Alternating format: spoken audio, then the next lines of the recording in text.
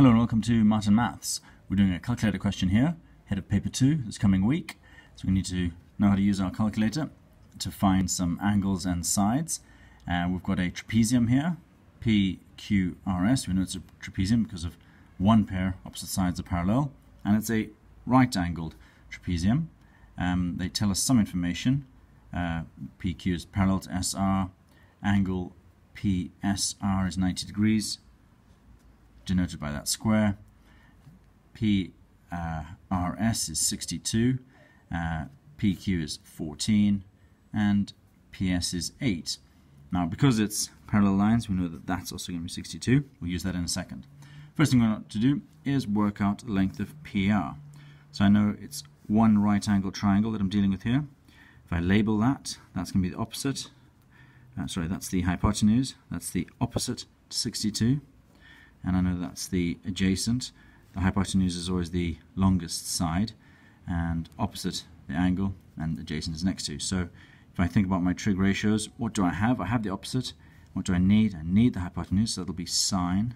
So sine of 62 is opposite over hypotenuse, which is 8 over, in this case, PR. And now notice that PR, the unknown, is in the denominator, so I can't just calculate it in the usual way and multiply. I've got to bring the PR up and then divide by 62. So I'm using my calculator there. I can do this in one step. 8 divided by sine 62, and I get 9.0605. Now they've only asked it to 3 significant figures. You know it's a calculator question when they ask something like 3 significant figures. So I need to do 9.06. Now what I always like to do is see, does that answer make sense?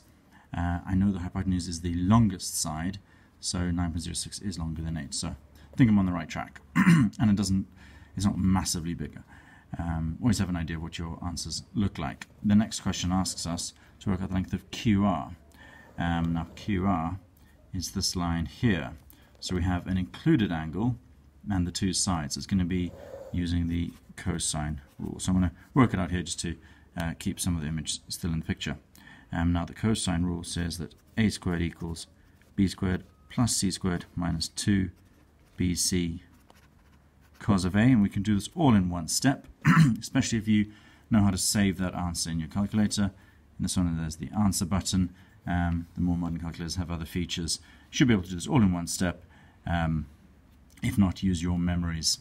I'm going to do answer and then square that, plus, in this case it's 14 squared minus 2 times my answer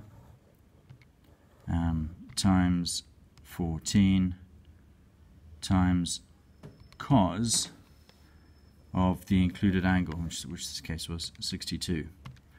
Now I'm going to get an answer of 158.99. And remember that that's the squared answer, so I need to take the square root of the answer.